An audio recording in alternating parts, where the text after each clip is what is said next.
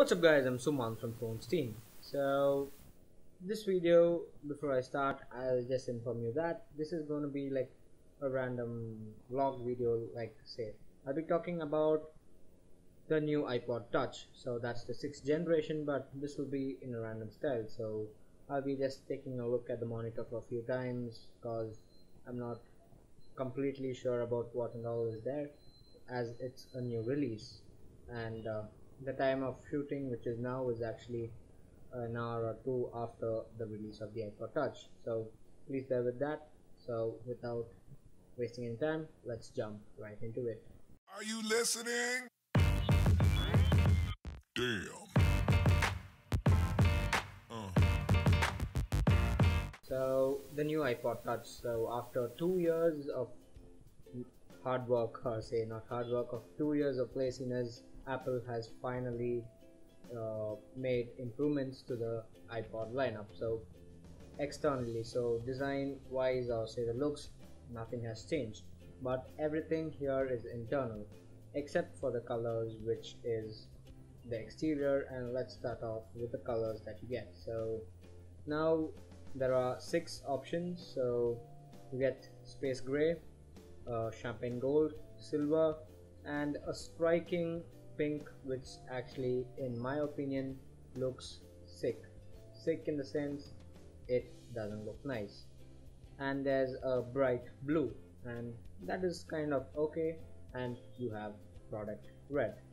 So that is about the colors. So talking about the pricing and capacity, you have now up to 128 gigs, so starting from $199 all the way up to $400. So as the website states, you can get the 128 gig model only through Apple. So if you want a 128 gig version, go to Apple Store or purchase it online.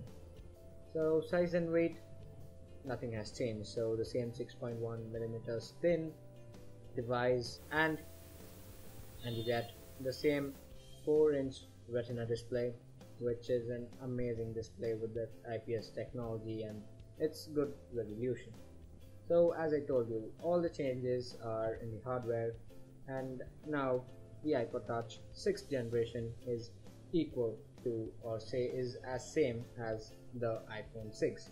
So it has the A8 processor with the M8 Motion Pro processor. So one thing great about this is that it has a 64-bit processor. So anyways, as you would have noticed, Apple products, like say for example iPad, iPhone, they all play games well even while they were like 32-bit, but now with 64-bit have more flexibility. Like say if you're using iMovie or playing a game, everything is going to be really smooth.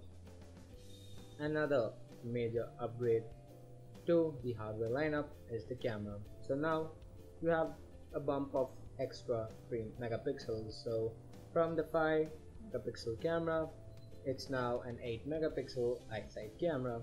So it has an aperture size of f-stop 2.4, and it has the same 5-element lens and blah blah blah, face detection, exposure control, burst mode, everything that you find on an iPhone 6, except for the aperture size, which is a little higher. So maybe you won't get too much of light inside, but anyway, that is actually good. So you can record video at 1080p at 30 frames per second, slow motion video at 120 frames, you have time-lapse, cinematic video stabilization, blah blah blah. And one more upgrade is to the FaceTime HD camera. It's a 1.2 megapixel camera, and I think that's not such a big upgrade, but the f-stop, so meaning the aperture, is 2.2, so you're gonna get amazing selfies, or say good pics or videos for say your Instagram account or say Snapchat. So it is really gonna be amazing. And as usual stuff, or say usual Apple stuff, you have wireless 802.11 ABGN AC Wi-Fi, Bluetooth 4.1, blah blah blah. You have audio player, whatever is given here. So these are all the huge upgrades that the iPod Touch 6th generation has faced, and they are actually amazing for the price. $200 You get an 8 megapixel ISO camera, amazing processor which is 64-bit, a beautiful 4-inch Retina display, a thin profile, everything for just $200. Only thing you can't call because this is an iPod. So make sure you get one, and if you're lucky enough, please try to get the product red, as it is really striking. So thank you for watching, and this is Suman signing off once again. Peace.